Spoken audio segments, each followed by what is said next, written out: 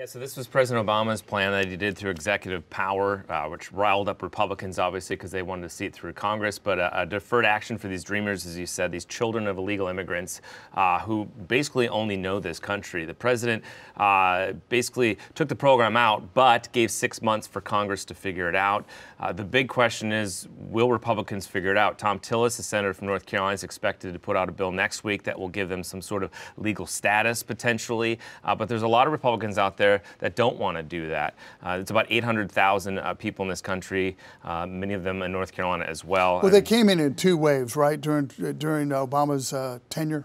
Yeah, and so we did a session on this as well, and these kids are very passionate. This is the only thing that they know, this country. Many of them have work permits, driver's licenses, and whatnot. And the fear is that from their standpoint, is that they'll either be deported or they'll have to be in the shadows, as we always hear.